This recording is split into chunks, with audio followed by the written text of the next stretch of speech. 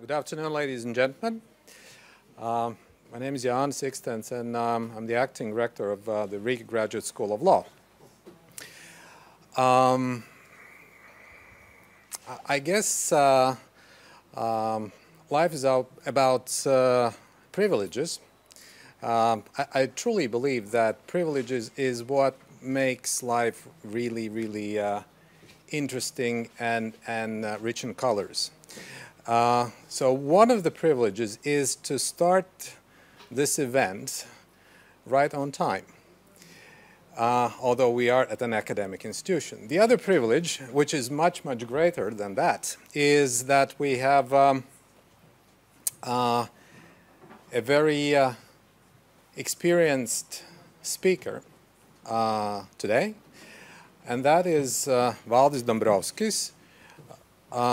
He's vice president of the European Commission, who is in charge of Euro and social dialogue. He has a very rich political experience. He has served as Minister of Finance of Latvia, and he has served also as the Prime Minister of Latvia. He's one of the key persons that some 10 years ago architected Latvia's exit from the economic crisis that we had at that time, and he has also essentially presided over Latvia's accession to the Eurozone. By the way, we're celebrating 5 years of Euro in Latvia this year, and we also celebrate 15 years of the largest EU expansion in its history. So I don't think I will be able to name all the positions and functions that Mr. Dombrovskis has fulfilled in his professional career. So, Vice President, the floor is yours.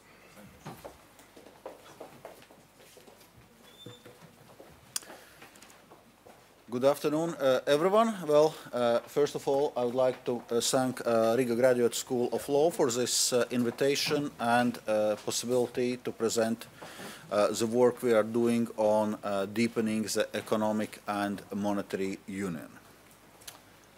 Well, when we discuss economic and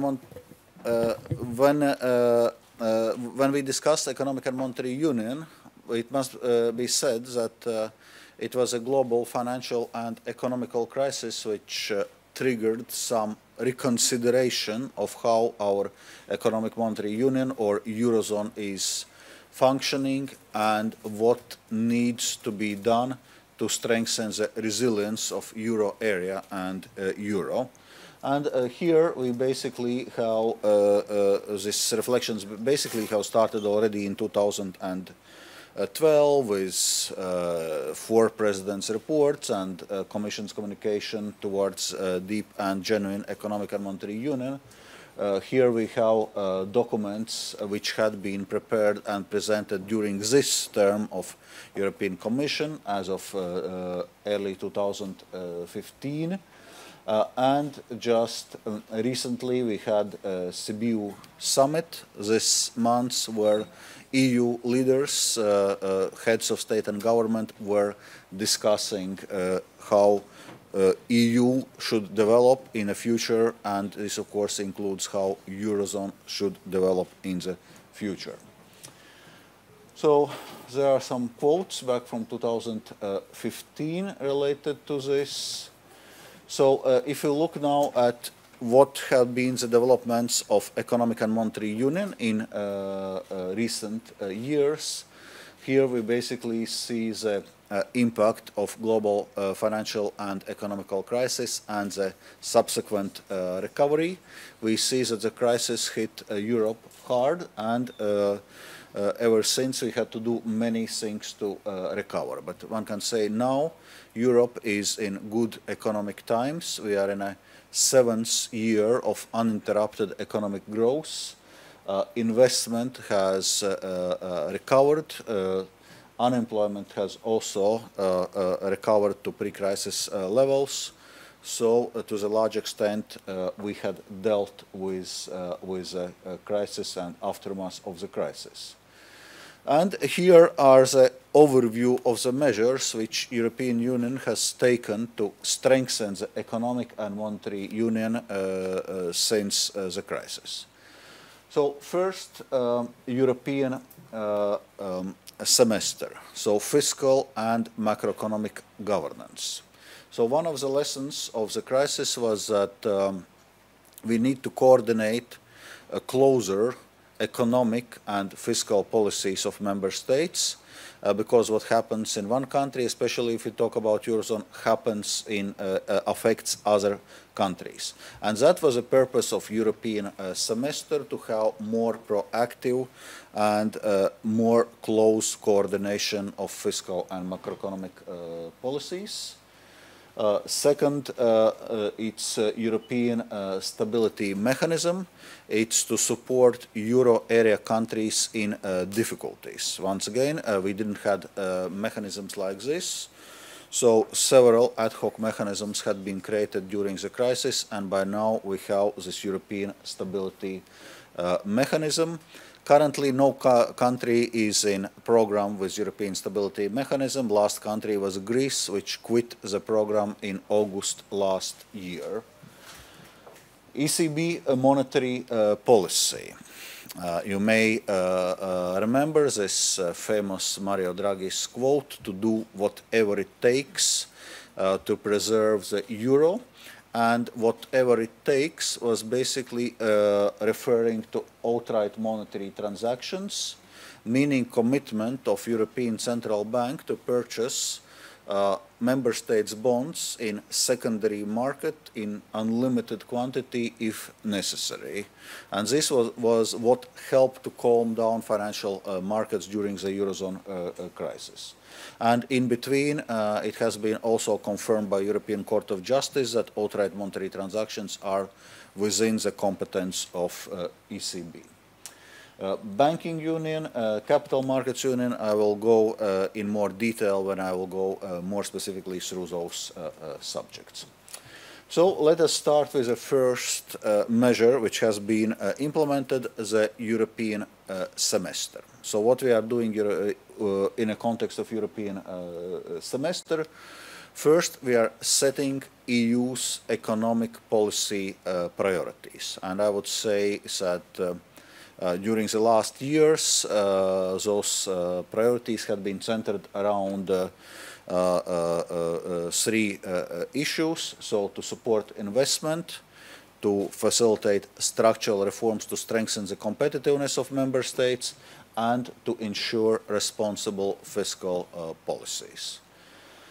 Then we had to recognize that when we are dealing with the crisis, its causes are not always fiscal. So we also need to look at macroeconomic imbalances which are building up. So we have a whole scoreboard of macroeconomic indicators which we are following and correspondingly dealing with macroeconomic imbalances.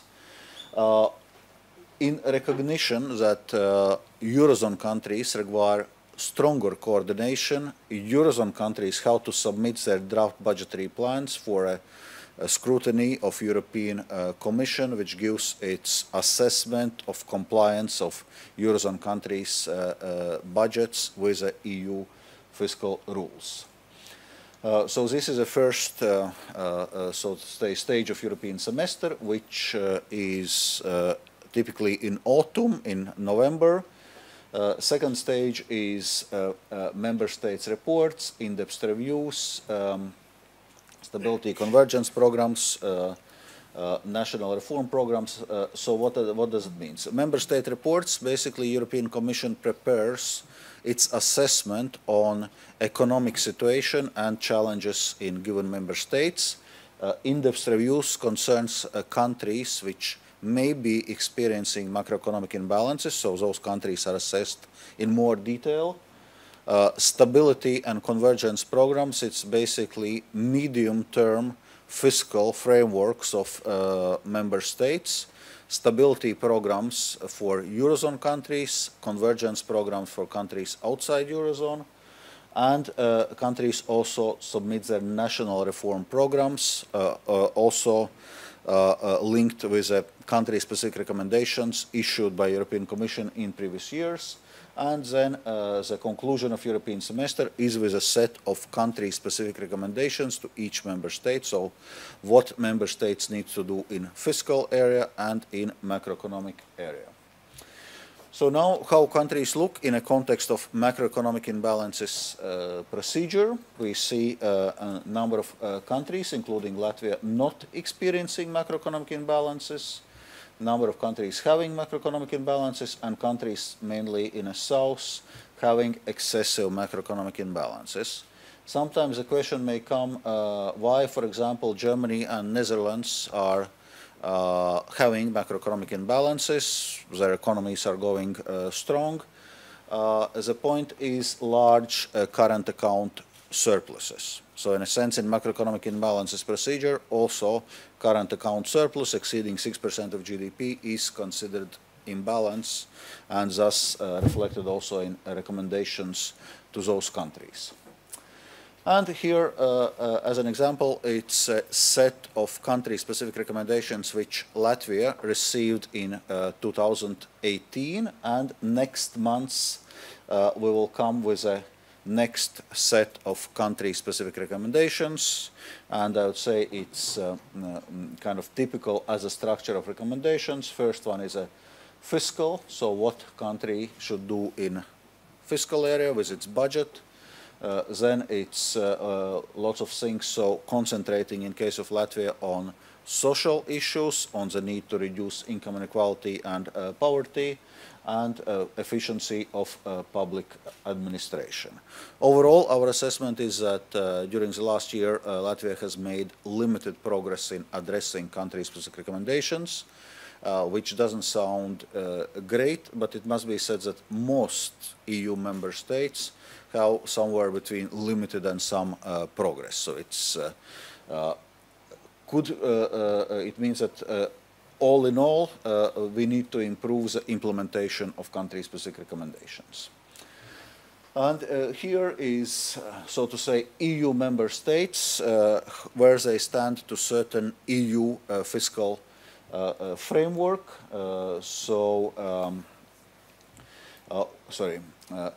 Countries which are subject of fiscal compact or also Treaty on Stability, Coordination and Governance. It all concerns fiscal policies. As you see, of course, it primarily concerns all Eurozone countries where the surveillance is tighter, and then there are two further groups of countries. And three countries are basically outside of this framework. Czech Republic and UK, because they decided so when we were setting out this post-crisis fiscal framework, and Croatia, because it joined later and didn't join also this framework. Nevertheless, the requirements of Stability and Growth Pact concerns all EU member states. Then, if we look at the situation of Eurozone, how Euro is perceived by citizens, actually we see that support for Euro is at historic highs, so around 3/4 of people think that Euro is good thing for Europe. It means that people are appreciating the benefits which Euro is bringing to the EU economy and everyday life. And as you see in Latvia, support for Euro is actually above EU average, which, by the way, was not the case when we had discussions about Latvia joining the Eurozone, when it required lots of effort actually to convince the population of merits of joining the Euro area. And also we see, this is bit semi-Latvian, semi-English, okay? Because I have those presentations in both languages, and sometimes you apparently get some fusion of them. This is a bit of an interesting phenomena. If you look at, if you look at the support for euro in general, typically it's high. If you ask the same question, support for euro in your own country, typically it's somewhat lower. But still, as you'll see, it's a convincing majority of people in Latvia supporting euro also in Latvia. Okay, then where do we go from there? So what are the next steps in deepening economic and monetary union? Here are the main guiding principles of deepening the EMU. So first, deepening of EMU is not an end in itself. We don't need to deepen EMU for the sake of deepening it. So it's about facilitating economic growth, facilitating economic convergence among Eurozone countries, and financial stability. Of course, it needs to be done in a transparent, democratic, and accountable way. This is a process which has to be open to all member states. In a sense, we do not need to create new dividing lines between Eurozone and non-Eurozone countries, and we do not need to undermine the integrity of EU internal market. So integrity of internal market has to be preserved, and this is a issue among many things which revolves how much, so to say, risk sharing we accept in economic and monetary union, and how much risk reduction we must ensure in member states to be able to move forward with risk sharing. That's where we have two very pronounced schools of thought among EU member states. Okay, now on next steps. It's a bit like things which had been done already and next steps. So I was mentioning about deepening of EMU, banking union, one of the initiatives which has been introduced. It's worth remembering that crisis started as a financial crisis.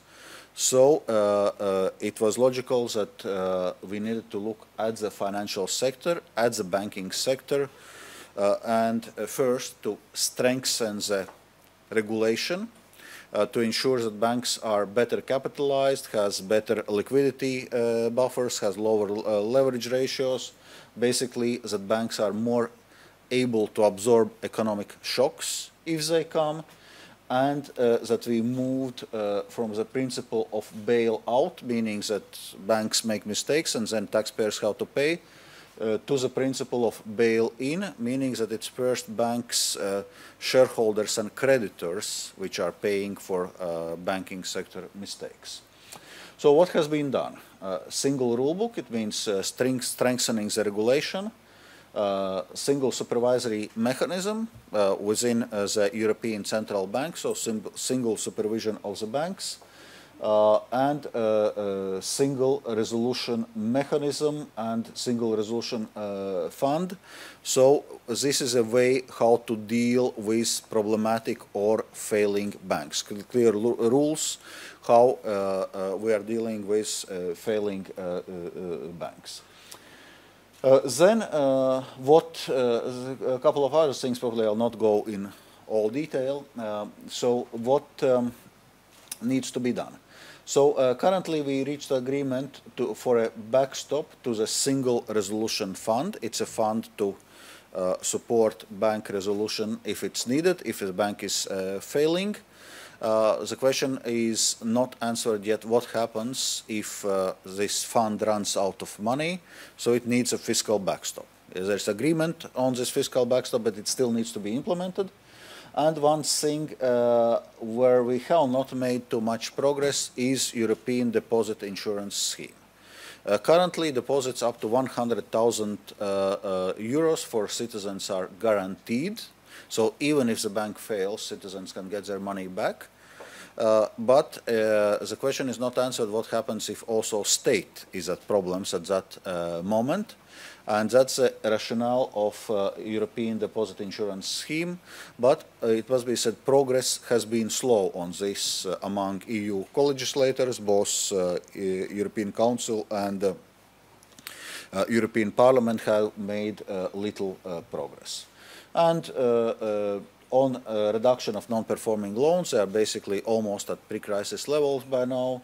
And there is some work ongoing on sovereign bond-backed securities as a way to break bank sovereign loop, but also we have not advanced too far on this one. Then there is a discussion on EU budgetary instrument to strengthen the Eurozone. So basically two main aims: to support the reforms in member states, to strengthen the resilience of member states, and to improve European level shock absorption mechanisms. And correspondingly, European Commission came with two proposals on reform support program to support structural reforms in member states, and with European investment stabilization function to help member states sustain the level of public investment during the crisis. How far we have advanced on this, I would say work in progress. We should be coming with the main design elements of Euro area fiscal instrument next month. But views are relatively diverging. There was an initiative of President of France, Emmanuel Macron, on having Eurozone budget of several percents of EU GNI. It has not gone too far. Currently, what is the current state of play of discussions? We are more or less centering around this reform support program, meaning 25 billion euros for 7 years, possibly less. And it will be merged instrument to support reforms and investment. That's how far we have been currently going in discussions in Eurogroup. And as I said, probably next month we will have more clarity on those main design elements, but I would say if we have discussions on Eurozone budget, currently the level of ambition is substantially lower. And Capital Markets Union. So Capital Markets Union, the main idea is to diversify funding sources of EU economy. Currently, EU economy is financed a lot from bank lending.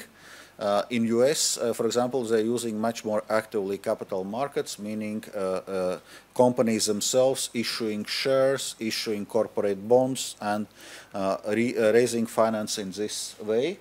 So this is what we want to develop also in Euro. So it means financing opportunities for companies and better investment possibilities for savers and investors. They don't need to lock their money in low interest bank accounts, but can use capital markets to reach higher interest on their savings. And it must be said that on Capital Markets Union we had been relatively successful during this mandate. Out of 13 Capital Markets Union proposals, 11 have been adopted, which I would say is quite a good progress. Sustainable finance, another issue which is currently high on our agenda. So EU has committed its emission reduction targets, or so-called Paris goals, which means that EU will need lots of investment actually to deliver on those commitments. The estimate is at least 180 billion euros a year till 2030 to reach Paris goals. And it's clearly beyond reach of public sector only, so we also need private finance to contribute to our sustainability targets. And correspondingly, we came with an action plan on sustainable finance and 3 concrete legislative proposals. and 2 of them on low carbon benchmarks and on transparency requirements have already been adopted, and hopefully we'll be able to conclude also the work on taxonomy or classification system during this year. Now, to move to the second part of my presentation, I'll probably go quicker through this one, is on economic developments in Latvia in a broader European and economic context. So currently, European Commission's spring economic forecast, so economic growth of 3.1% in Latvia, which is substantially above EU average. And here you see its comparison with EU and Eurozone averages. Already for a number of years, growth substantially exceeds EU average. It means that Latvia is also catching up in terms of GDP per capita. And here's a picture to compare all 3 Baltic states. As you'll see, the tendencies of development are broadly similar. And as a result of this economic growth, Latvia is also catching up gradually with EU average GDP per capita in purchasing parity standard. So if before joining the EU it was 43% of EU average, in 2017 it was already 67%, and it continues to improve. As regards fiscal policy, Latvia is not making headlines in terms of fiscal policy in Europe, but it must be said that in recent years situation has not necessarily improved, and as a result Latvia currently has bigger budget deficits than EU and Euro area average, and actually, as you see, more towards the highest side, despite the fact that economy is actually growing quite strongly. And here you see these tendencies in also in other Baltic states. Unfortunately, it must be said, during the last year, Latvia has a tendency to have a highest budget deficits despite having those good economic growth rates. Unemployment, once again, huge spike during the crisis and now going down quite substantially. Labor costs, a very hot issue in Latvia, because I would say this large wage differences is also one of the main drivers of emigration. At the same time, the wage growth needs to be backed by productivity growth. Only then it's sustainable. As you'll see, wages are, so to say, steadily growing, and actually during the last years the growth is quite strong, but still only around 30% of EU average. Clearly, it needs to continue to increase. And one issue which requires additional attention, and something we are emphasizing a lot also in our country-specific recommendations, is income inequality, where unfortunately Latvia is among countries which has one of the highest levels of income inequality in the EU, and that clearly needs to be addressed. It's not only social but also economic issue. Current account balance, currently nothing to worry too much. If you compare situation, for example, during the previous boom years, 2006-2007, when current account deficit exceeded 20% of GDP, which was really kind of flashing in red. Currently one can say that the economic growth now is much more balanced and much more sustainable than it used to be before the crisis. No wonder it ended up in a crisis. Foreign investment also gradually increasing, and main factors for affecting economic growth in Latvia, as you see, basically factor number one, and increasingly entrepreneurs are saying, labor availability, and linked with this also the level of skills and adequacy of skills vis-à-vis labor market requirements, and as you see, of course, number of other factors. I will stop here with a presentation.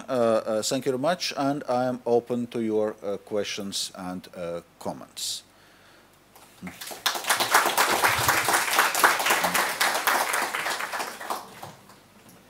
Okay, ladies and gentlemen, as we are live on the web, and I'm not sure if I'm there, probably I'm now, we need to use microphone to ask questions, and I saw the first question over here. Hello, Natalia Tuchilovska, lecturer at Riga Graduate School of Law and Stockholm School of Economics in Riga.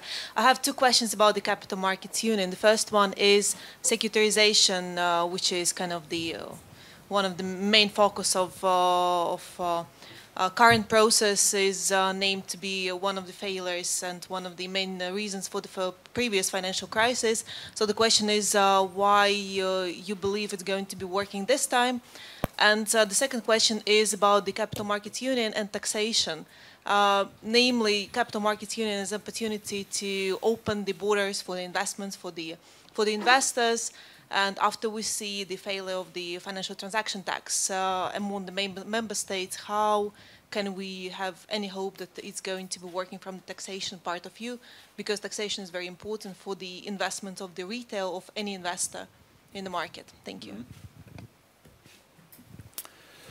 Okay, so on first question on securitization, indeed, as you see in our Capital Markets Union list, it's there. This is one of the proposals which has been already agreed. And indeed, securitization by now has somewhat bad PR, so to say, because it's immediately associated with the problems of securitized products in US during the financial crisis. But that's exactly the point why it's simple, transparent, and standardized. Meaning that it has to have more or less a homogeneous set of assets, which is part of securitization. There has to be transparency what is in that security, and it's standardized so that investors can be better assured if the securitization fits the standard that it's a safe securitization. And that's maybe the opposite of what we had before the crisis, which was neither simple nor transparent nor standardized. It was something very opaque that somehow, you know, subprime mortgages became AAA securities. That's also the question of how credit rating agencies were managing miracles like that, but they somehow were managing. Of course, we have taken into account lessons from the crisis when coming with this securitization proposal, but it must be said that securitization wasn't really an issue, financial stability issue in Europe, also during the last crisis. It was indeed a financial stability issue in the US, but okay.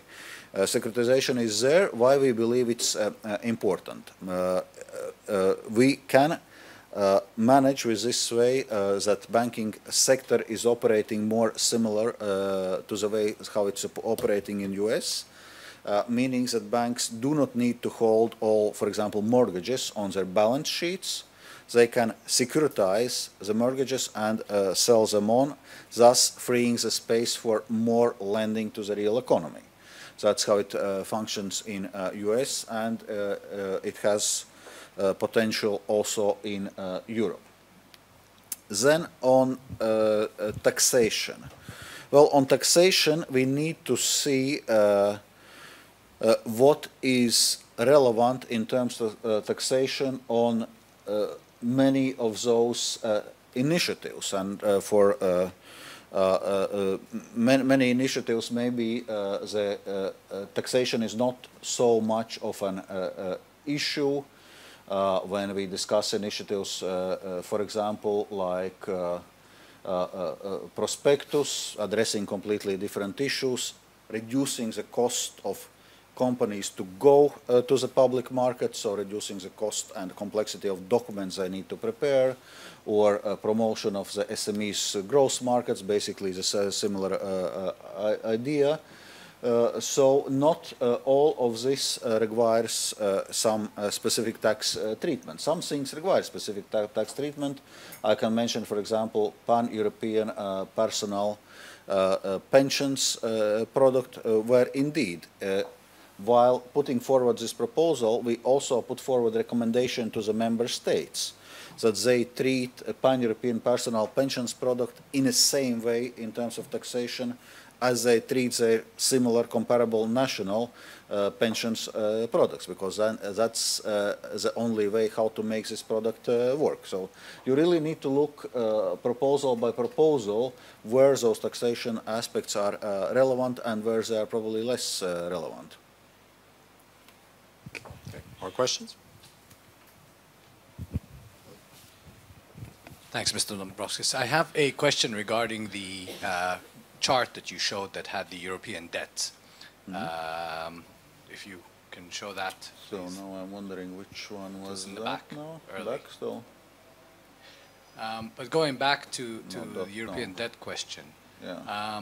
you know, there has been rumors and talk about setting sort of a two-tier European Union, given Is the this fact one you that meant or what? no, the map that had the European, yeah. where But you were that was showing- not a map of Not this debt, one? but map of growth. And that was of macroeconomic imbalances. Yes, the MIP. macroeconomic imbalances. Okay, I see. Yeah. The European debt bomb, I mean, basically, you know, countries like This Italy, one. Spain, Yeah. Portugal, Greece, I mean, they still have huge debt, public debt, you know, and somebody in Germany did suggest that we should sort of set up a two-tier Eurozone. What are your opinions? I mean, how do we solve that? You know, people in the north aren't going to be consistently happy paying for people in the south. On this, indeed, during the Eurozone crisis, some kind of ideas of two-tier Eurozone had been discussed, but they actually hadn't been moving anywhere. There was, for example, from European Commission side, we were not supporting that kind of ideas and actually working quite a bit to ensure that Greece stays within Eurozone. As regards public debt, indeed is an issue in those countries, and that's why when we discuss EU economic policy priorities, responsible fiscal policy is one of the priorities. It's inevitable, and when we issue our country-specific recommendations, countries with high debt level also receive recommendations on continued debt reduction. If you look, for example, at Greece, Greece's budget currently is in surplus. Greece is meeting its 3.5% of GDP primary surplus target, and of course it's clear that it is needed because for Greece to return to the so to say to the market financing with a debt to GDP ratio around 180% of GDP, it's a very delicate exercise. There's very little room for maneuver, and that's why also, for example, the debt measures which creditors had agreed vis-à-vis Greece are linked with a continuous adherence of Greece with post-program fiscal targets. So it's designed in a way that if Greece meets its fiscal targets, it gets a certain debt relief measures, not writing off the debt, but rather improved conditionality of servicing the debt.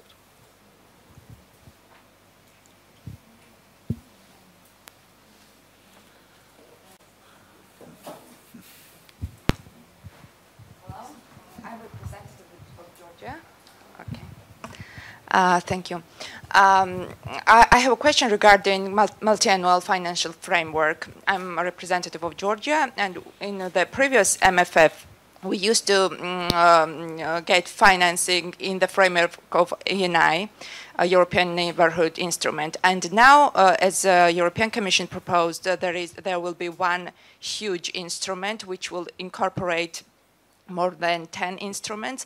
And I would like to know, will it mean less financing for my countries, because there are some countries with migration problems and climate change, and what will we lose out with the new instrument?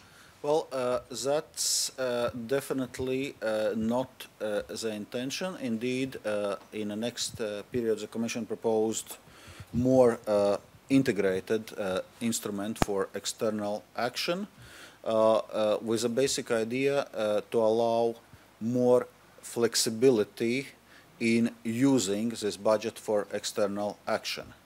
And it's clear, we are preparing MFF for 7 years.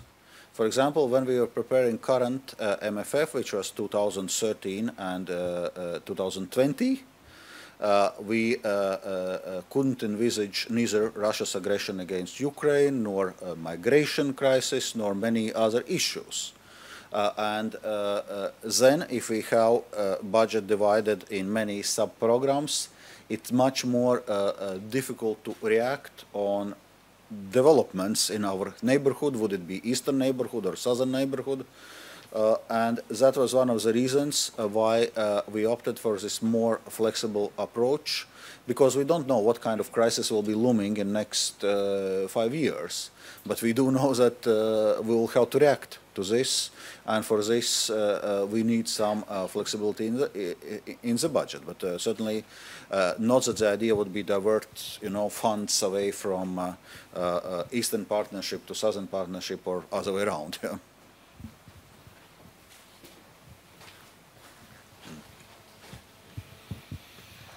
Thank you for your presentation. It was very fruitful. I would like to ask about the inflation, how the entering to the EMU will change the currency, inflation in the Latvia, because before you have your own currency, and after the changing to the euro, how it affects to the currency and the GDP and all, the economic growth. Okay. Okay, this is one of the questions which is often asked, how joining the Eurozone affects inflation. And experience of all countries which have recently and even not so recently joined the Eurozone. When Latvia was joining, we were studying experience of countries before us, starting say with Slovakia, which joined in 2009, and now a couple of, not couple actually, only one country has joined after us.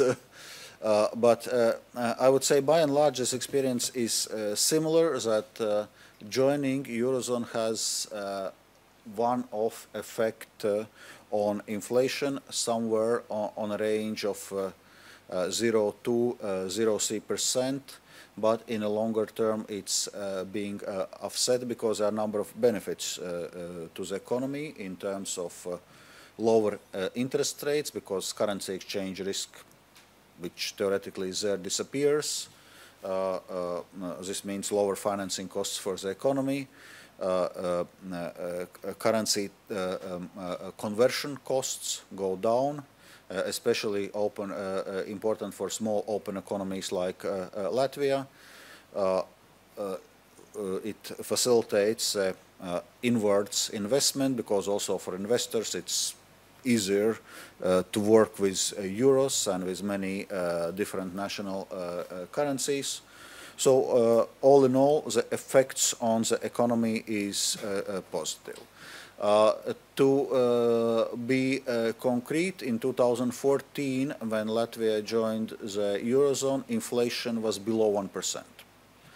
European Central Bank's target is inflation close to but below 2%.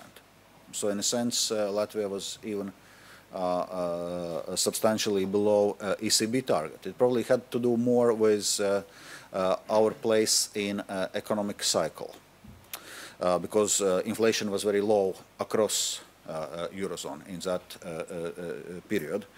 But this is one of the most, I would say, persistent myths about joining the Euro. If you will join Eurozone, prices will raise. This is classics. Probably it comes from the very beginning, because indeed, when Euro was created, one could see effect like this. But since then, so to say, lessons had been learned. And now, when introducing the Euro, countries are paying lots of attention to this price convergence, that prices are converted strictly according to the official rate. In parallel, say in Latvia, we were launching an initiative which was called Fair Introduction of Euro, where businesses were committing basically not to use joining the Euro as an excuse to raise prices. There was price monitoring before, there was a monitoring of proper dual display of the prices. So all those measures had been taken, strictly followed, so to say, one can say by now we know how to introduce Euro without spike in the inflation.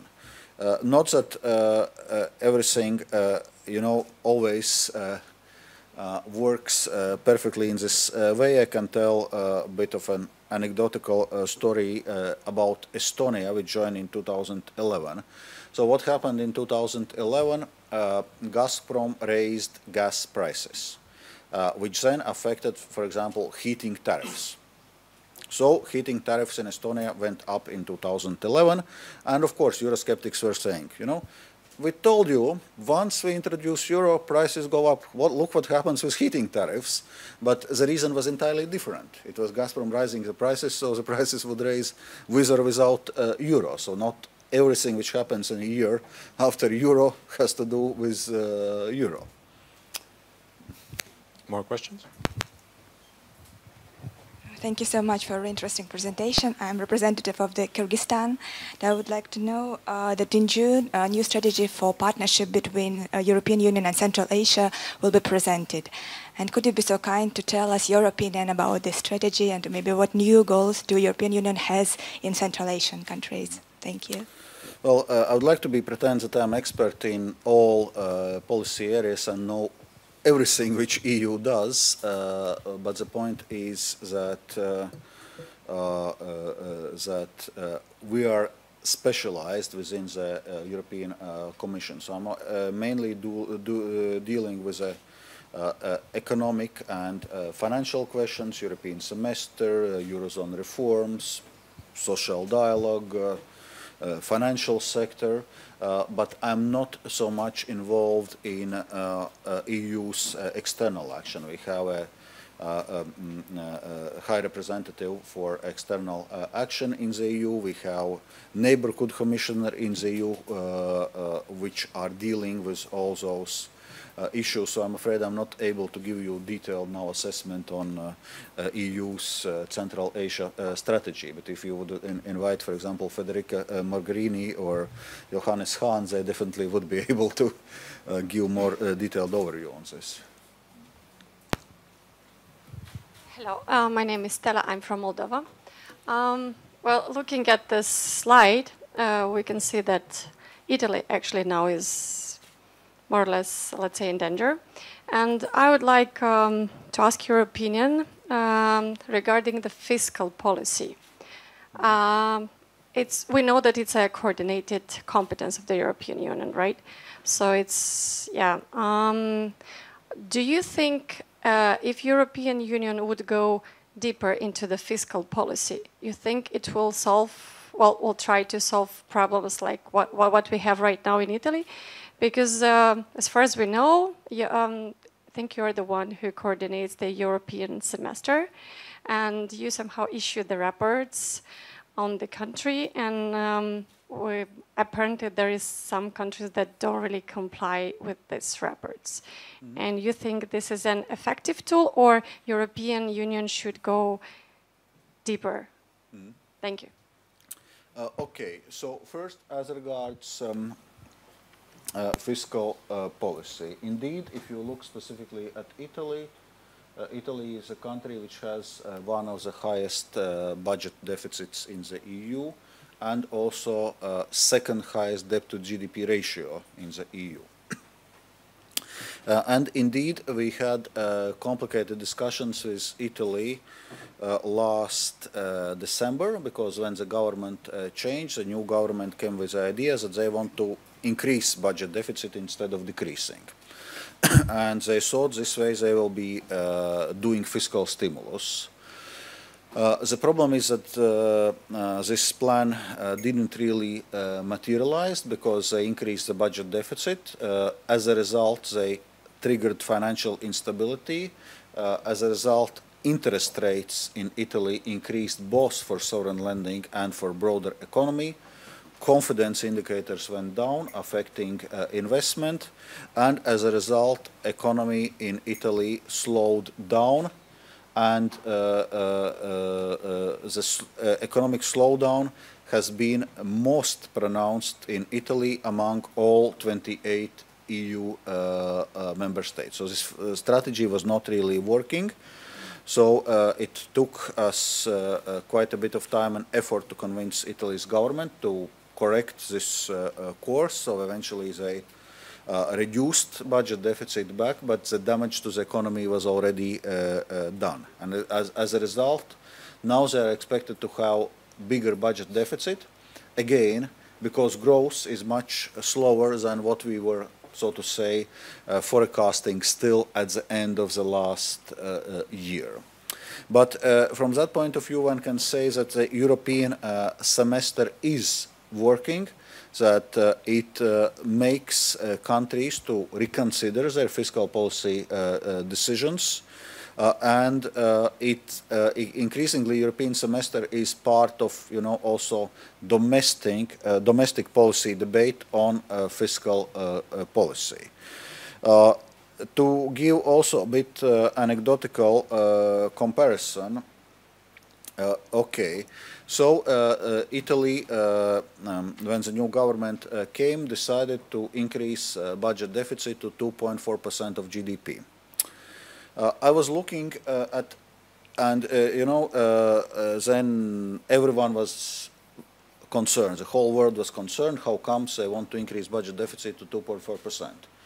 I was looking at Italy's budget deficits before the crisis, and in 10 years before the crisis, only 1 year budget deficit was below 2.4% of GDP, and nobody was worried.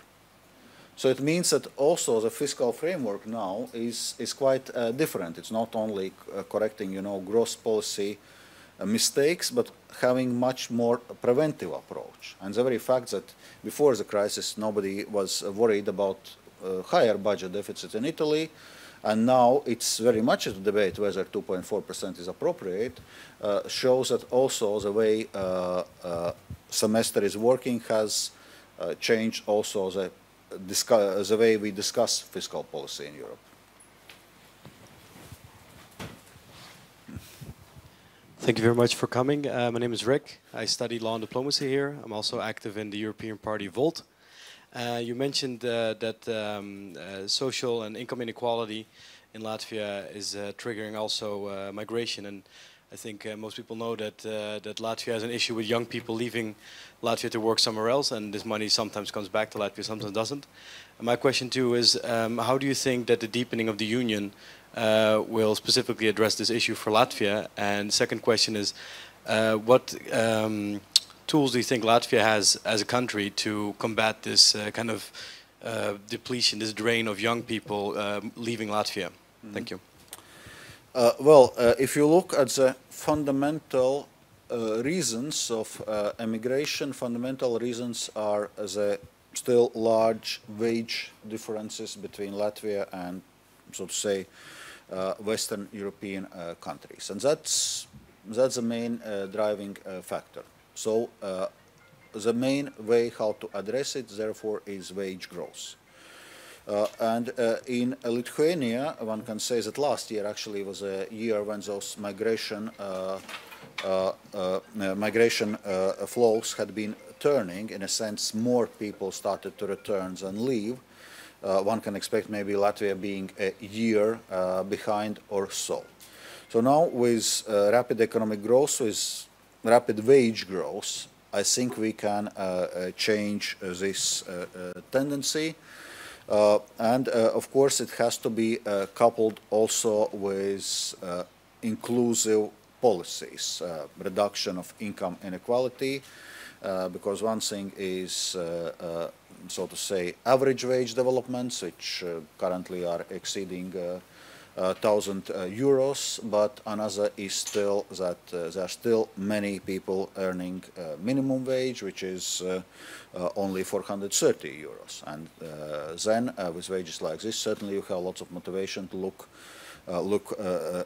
elsewhere. So just and how this whole deepening of EMU agenda affects those developments, I think you cannot link everything with everything, and not everything what we do in terms of deepening of EMU is immediately relevant to the convergence of incomes. But if it in general facilitates economic growth and stability in Eurozone, by extension it also facilitates economic growth in Latvia and convergence in Latvia.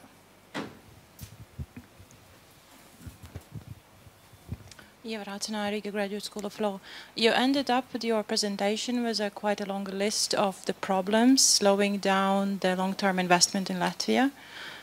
In keeping in mind your previous experience in Latvia and your knowledge and position now, is there any good things already we are doing right for bringing long-term investment in Latvia?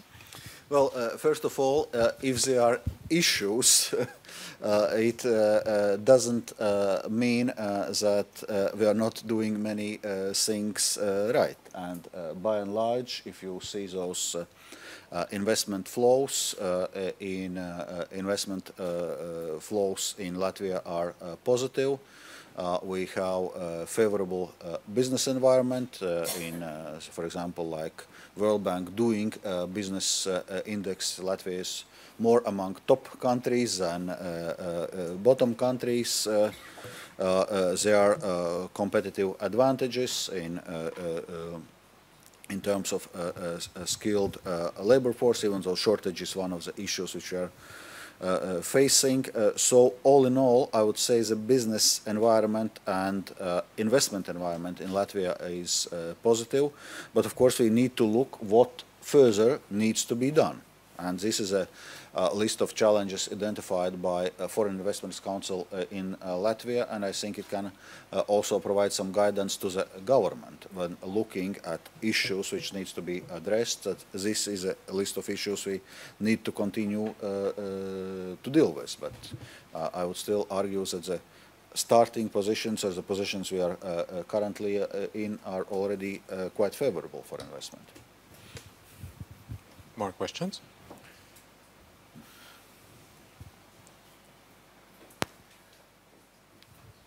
When you were answering my previous question, I had one more question popping up about the rating agencies. Basically, you told that previous securitization was not so successful. There were rating agencies which were giving AAA, even though there was not AAA.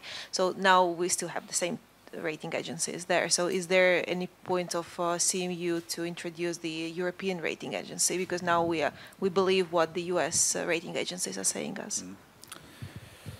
Well, first of all, the way how rating agencies are doing ratings and how it's also scrutinized, I would argue, also has changed since global financial and economical crisis. Indeed, there has been this talk about European rating agency.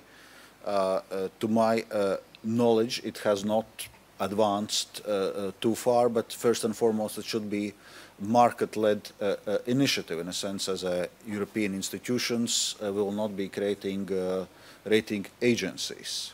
It's clear it has to be a market-led initiative. We can look into reasons why, so to say, also our ratings are being assessed by large US rating agencies. But the short answer is that yes, indeed, there were discussions, but I'm not aware that there are currently some practical steps actually being made towards European Credit Rating Agency. I have a question. You spoke about the economic and monetary union in pretty favorable terms. On the other hand, the party that you represent has not been particularly Euro-optimistic, and I wonder to what extent do you take into account what your party's position is on certain issues? How do you reconcile that? Or maybe you're about to be expelled from your party? Well, this question really surprises me. To my best knowledge and what I know from New Unity's position on European issues, New Unity is a pro-European party. And I remember when, for example, Latvia was introducing the euro, it was, well, at that time it was Unity. It was Unity really advancing and pushing this process, and it was our party which was working quite a bit to convince other parties to be on board. So it took a bit of an effort to convince, for example, National Alliance to be on board for euro introduction in Latvia.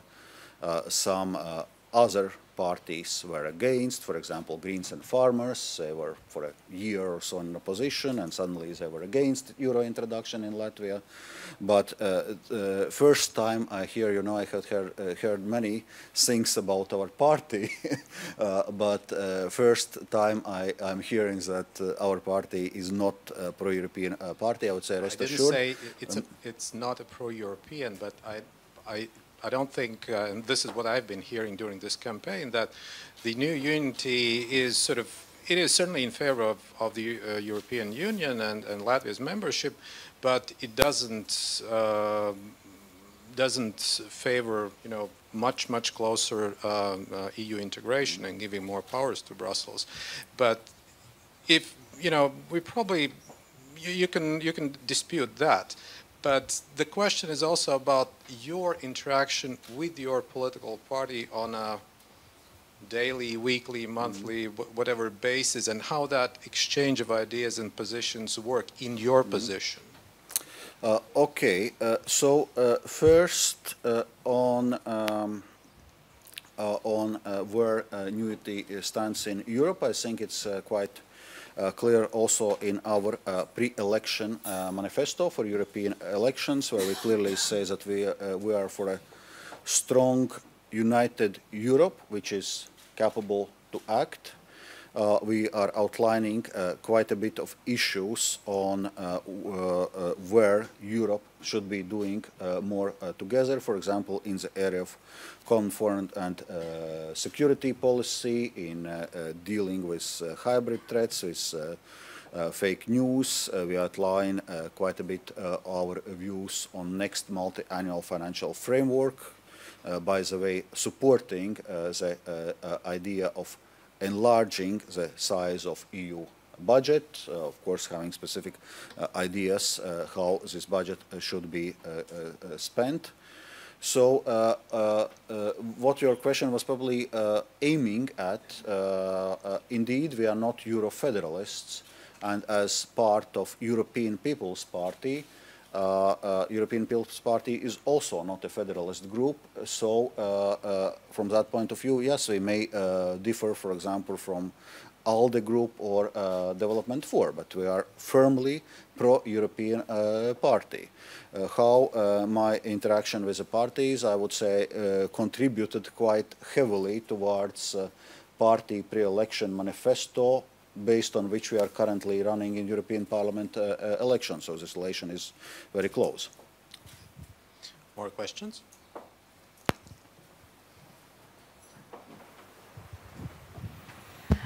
I have a question regarding austerity measures that your government undertook in order to take your country out of the severe economic crisis. Usually it's not a popular step, but your people supported you and you were re-elected afterwards. I wonder what is what's unique about your country, and how did you manage to maintain support of the citizens? Mm-hmm. Well, first of all, indeed, when I took office in Latvia as a prime minister, it was March 2009, and it was in the middle of deep financial and economical crisis. Latvia was already in double digits recession. Latvia was already in IMF program, and that was basically the reason why previous government collapsed, because they were not able or willing to deal with those crisis measures, and that's where myself and our party came in. So what was helping, I would say, two reasons. First, we were not blamed for creating the crisis. Before the crisis, during the boom years, we were in opposition and actually quite outspoken of Latvia developing severe economic imbalances and urging government to address them. Not that they were listening. There was a kind of motto of government at that time: pedal to metal. That's it, full speed forward.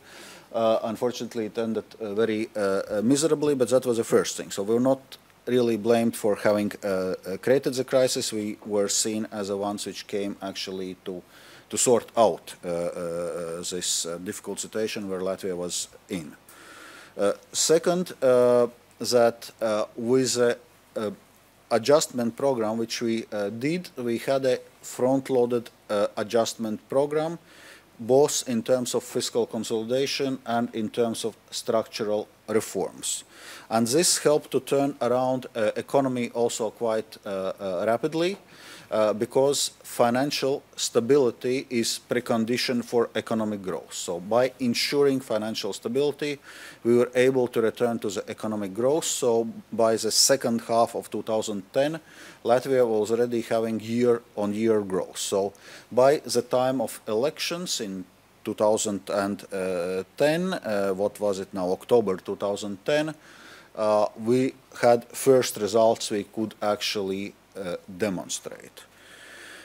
In parallel, we were dealing with the social consequences of the crisis. So besides all the measures we were taking, we were additionally creating additional social safety network to deal with the social consequences of the crisis. So to show that we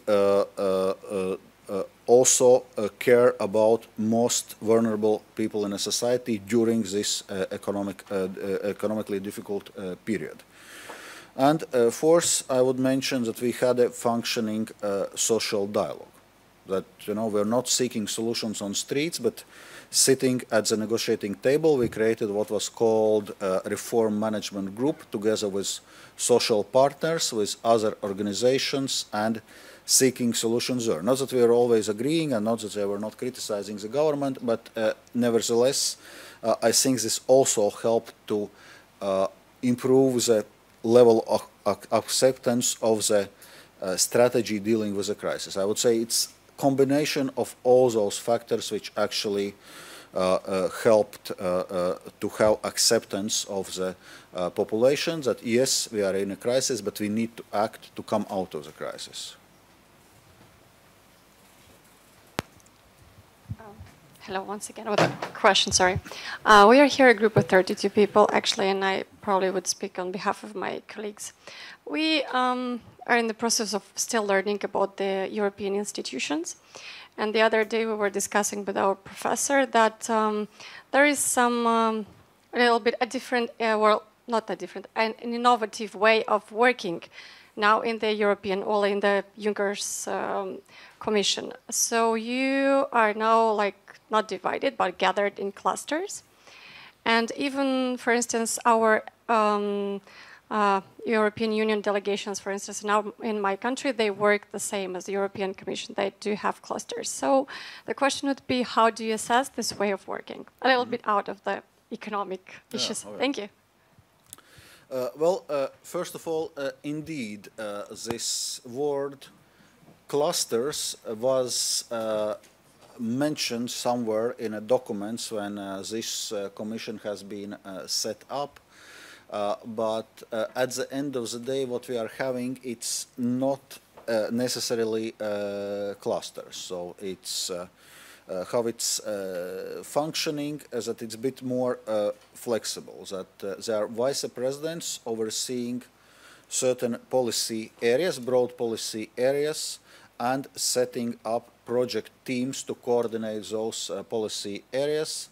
But it may well be that those project teams are overlapping in terms of composition, so we do not have strictly clusters. Those commissioners are in this cluster, those commissioners are in that cluster, but there is a set of different project teams dealing with different issues, and there may be overlapping.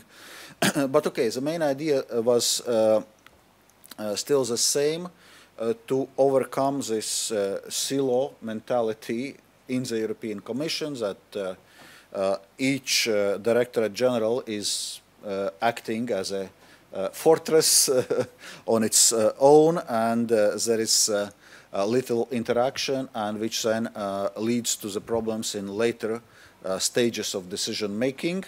So with this coordinating role of vice presidents and this structure of project teams, one can identify potential conflicts, differences of view much earlier, and also to address it much earlier and to arrive at more coherent result at the end of the day. So by and large, I think it's functioning well. Well, not that I can compare, because I was not in a commission in previous terms when there was no structure like this. Yeah? But my perception is that overall it's functioning well.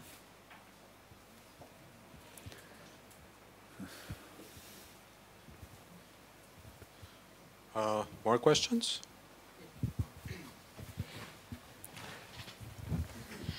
Hello, my name is Jamshed. I'm from Tajikistan. Thank you for your presentation.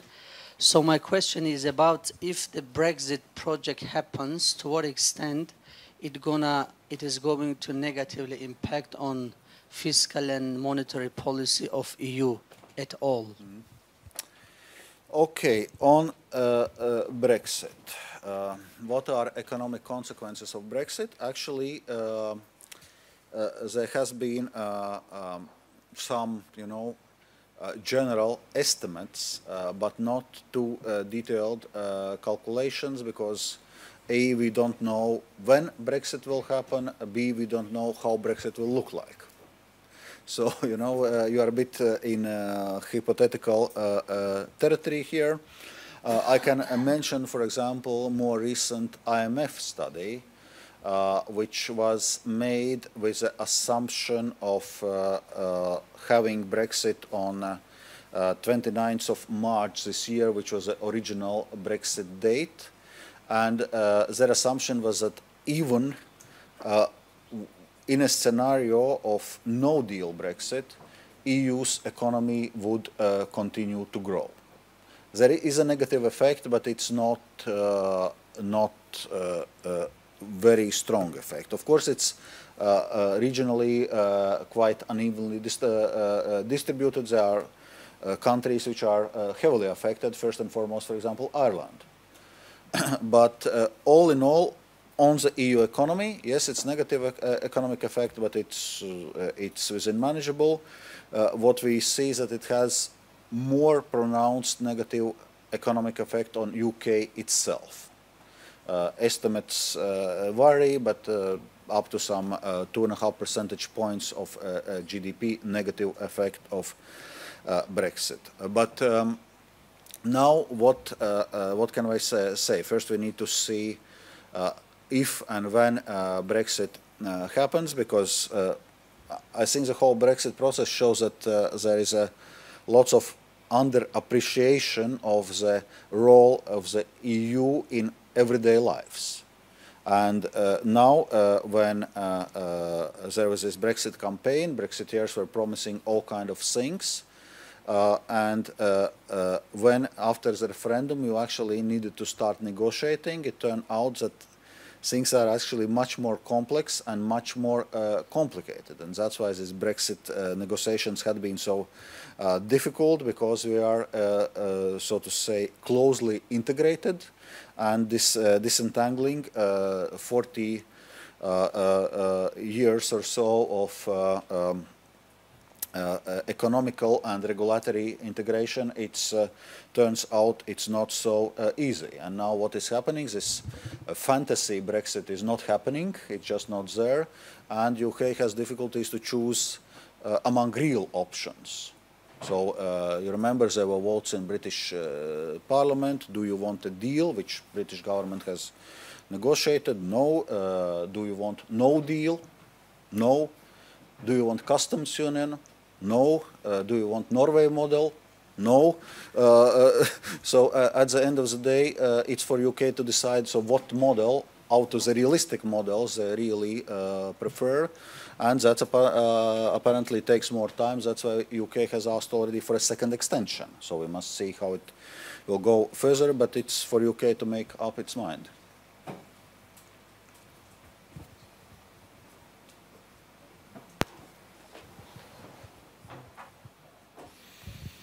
Well, Sardar Manan from Uzbekistan, and actually it was mentioned that the Latvia is celebrating 5 years of Euro, and my question is connected to the international role of euros.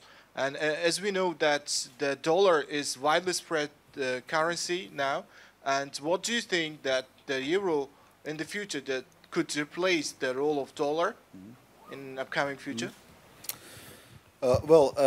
Indeed, as regards international role of the euro, European Commission has came forward with this initiative last December. Euro is already world second largest currency, and so we are looking now at the ways how we can further increase the use of euro internationally. So we look at different policy areas. What needs to be done to strengthen euro as reserve currency, what needs to be done to have more use of euros in payments, in international trade, and we are now looking, so to say, sector by sector and coming with more specific initiatives. Well, at the end of the day, it's clear that it's market decisions which currencies market participants are using. So what we need to work on is to improve the use or attractiveness of the euro, and by doing so, we believe that more multipolarity, if you want, in a currency is going to be beneficial for the world economy. It's also going to be beneficial for EU itself, because it reduces a number of risks, including currency exchange risk for EU companies, and it also limits the effects of US having this tendency towards weaponizing the dollar or dollar transactions. Any more? Okay, if there is no more questions, then I have one question still left, which would sort of summarize perhaps this discussion. And you're known in Latvia as someone who has taken the country out of the economic crisis, and we can see also that from, at least from this chart. But what do you think you will be remembered for as the Vice President of the European Commission? Well, you know, that's a difficult question, you know. I was not intending to draw kind of legacy on this term of European Commission, so probably I will rephrase it slightly, what had been the main issues that had been dealing with, and then it's for others to decide what to remember and what to forget. But probably the main issues I would emphasize is Eurozone reforms, deepening the economic and monetary union, what my lecture was about. Many things have been done in this area. I would mention dealing with the Greek crisis, ensuring that Greece stays within Eurozone. Similarly, I would mention macro-financial assistance programs to Ukraine, because I was very committed to this, considering that it's important to support Ukraine in a difficult situation where they are facing Russia's aggression.